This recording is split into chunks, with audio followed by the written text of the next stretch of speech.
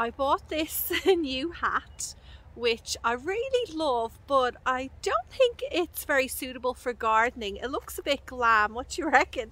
I don't know how practical it will be, but I'll give it a try. This is my first time wearing it, so I'll let you know how it goes when I'm actually digging around the garden. I'm just heading down to let the chickens out, but I can't help be distracted a bit by the background. Look at that. They are all my new garden beds. I'm coming, Chuckies. I have this tarp covering part of the coop, and look at that, there's worms in it. I don't even know how they got up here. It's so weird. Come on, off you get. Hey lovely girls. I bought this new selfie stick, which is pretty cool. It's a gimbal, so it means I can kind of like change angles. How does that look for you guys on screen? I'm just like moving it around, and it seems pretty smooth. Hopefully you'll think so too. The hat's doing the job. It's blocking out the sun. I just wanted to say that another thing I'm planning on buying is a little microphone, so I'm not always so close to the camera. Sometimes I don't always look at it on the TV, my videos, but when I do, I kind of cringe because, oh, it's just such a close-up. I don't know how you put up with it. It looks like Autumn has come over to her favourite place, munching away on the brassicas. And here's Snowflake. They absolutely love it, and you know what? I don't mind, because they're so good to us, aren't they, really? When you think about it, they produce beautiful eggs. Are you enjoying that, Autumn? Woo! My hat just blew off and gave them a fright, poor little things. The 3 new long beds which I have here in the middle of the garden are coming along nicely. I finally this week managed to finish off one whole row, moving compost, putting in the seedlings. I still have a little bit more to go here, and this row has a lot more work. Actually, some areas which I really wanted to plant straight into needed a lot of digging. I usually don't dig up the beds, but this section had really awful grass, very deep roots in it, so I actually got this thing. Can't remember what it's called, and I love using this one. I tell you why, because it belongs, or it did belong, to my kids' great grandma, so every time I use it in the garden it just makes me think of her. She was a wonderful gardener, and I'm so lucky to have one of her garden tools she used to use. This is what I freak out about all the time, the chickens getting into the newly planted beds. I really need to keep an eye on them constantly, because it's just so much area to protect from them, and I haven't got around to doing it all yet. Here are a few feverfew plants. I did have 6, but one of them has disappeared. I just think it didn't really do well being transplanted, and there are a few things that you can do to reduce transplant shock. One being, try and not plant out your seedlings in the middle of the day when it's warm. Try and choose, like, you know, a cool afternoon or a cool morning. Another thing you can do as well is use some seaweed solution. The brand here in Australia is called Sea Salt, or that's one I use. If you put that over the plants, give the plants a feed of that after you pop them in the ground, it seems to help them. It was my birthday a few weeks ago, and I got a few vouchers for bunning, so I decided to, you know, with some of that money, purchase these, which are biodegradable weed mat pins. I have never seen these before. I just accidentally stumbled across them when I was looking at some other things in that particular section, and I thought, you know what, I might as well give them a try. If they're more eco-friendly than the metal pins that you use to hold down weed mat, you know, I'm all for that. I probably should have researched a little bit more, because I don't quite understand how they work, like how they break down, but they're looking pretty solid. I mean, I tried to give them a bend and they feel very firm. I am going to put one in the ground now over the weed mat and see how it goes. This is my first year using weed mat, and I'm only putting it in the rows. I won't be using it over the beds where, you know, people burn out the holes. Really, I kind of slightly regret buying it, because I mean, it's not really my thing. I'd much rather, you know, be a natural pathway with some bark, but since I have it now, I'm going to just use it. But let's go and put this pin in and see how it feels. Okay, that went in all right. Feels solid, firm, holding this in place. I'll give you an update over the next few months and let you know whether they are worth purchasing or not. I have to say, I was freaking out a little bit last night because soccer training got cancelled due to the weather. It was on the news. We were supposed to get a really cool blast in parts of New South Wales, right down to where I live. Unfortunately, it didn't happen. There was snow maybe about a 20-minute drive away, but it seems to be, everything seems to be fine here. And I had to get up really early this morning. There was no frost in the car, no frost outside.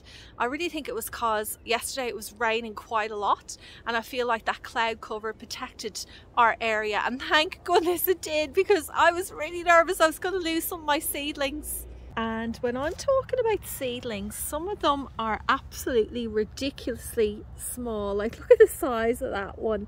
This is a black-eyed Susan Indian summer. And you know, I was getting a bit impatient. Decided, why not? I might as well just put them straight in the ground. Oh, this one's even more tiny. Look at it. I really, what I need to do now is sow a few more of these seeds, because I'm not sure if they will all make it. Like, I did have, oh look, there's another one there. Like, that doesn't even have its true leaves on it yet, does it? Oh, I'm pushing it a bit, I think. So when your seeds germinate, the first set of leaves that you see are the seed leaves, which actually have a specific name. They're called cotyledons. I'll pop the name up here because I'm probably, as usual, not pronouncing that right. And then what happens is you see the next set of leaves, and they are called the true leaves. And what I usually do before I plant out any seedlings is I at least wait for the true leaves to form. And in most cases, you're better off waiting for the plant to get a little bit more established with maybe 3 or 4 sets of leaves on the seedling before you pop it out. But as you could tell there, what I just showed you, I got a bit carried away and I popped one out. I broke my own rule, put one out that didn't even have this set of true leaves yet. Oh well, we'll see how it goes. It may die, but you know what, why not give it a chance? I made a bit of a sacrifice when I put in these new beds, and it's over here. What you're looking at is the stump, the roots, the old plant of the lemon verbena, which was beautiful here in the garden, but it was just really in an awkward place. I did actually spend quite some time trying to dig out the roots, but I wasn't super successful because they were so, you know, deeply anchored in the ground. I ended up breaking some of the main ones, and I made a decision that it wasn't worth trying to save it, popping it elsewhere in the garden. So unfortunately this plant is a goner, but you know what, I'll just end up buying a little baby plant out in the garden centre next time I go there, and I'll pop it in somewhere a bit more suitable. There are a lot of messy areas like this in the garden. This is where I had one of my main dahlia patches during the summer, and there are quite a lot of tubers lying underground. Like that one there is kind of poking up. I did have a bit of a look the other day. Let me see. Oh, there's another one over here. That one's a little bit exposed, but I'm not too concerned. I am planning on digging all of these up. There's around 16 plants, and I'm going to make a few new areas for dahlias this year. Speaking of dahlias, I've just popped into the greenhouse to show you something. So for the past 2 years, I've been very unlucky each spring where we've had some pretty massive storms, and I have had a lot of issues with labels of my new dahlia tubers getting wrecked, you know, falling out of pots, and then I'm not sure come summertime what variety is what, because a lot of them look very similar. So this year I have a plan to try and preempt any disaster like that, and hopefully it will mean, what I've done will mean that I won't have any confusion when it comes to showing you my flowers during summer. So this here is one of my new dahlias, so you can see that's the label that came with it. I popped that in there. But then I also got a white marker and I wrote the name of the dahlia on the pot too. So I have double the labelling. If this one, anything happens to that, we will still be able to know what variety it is here on the container.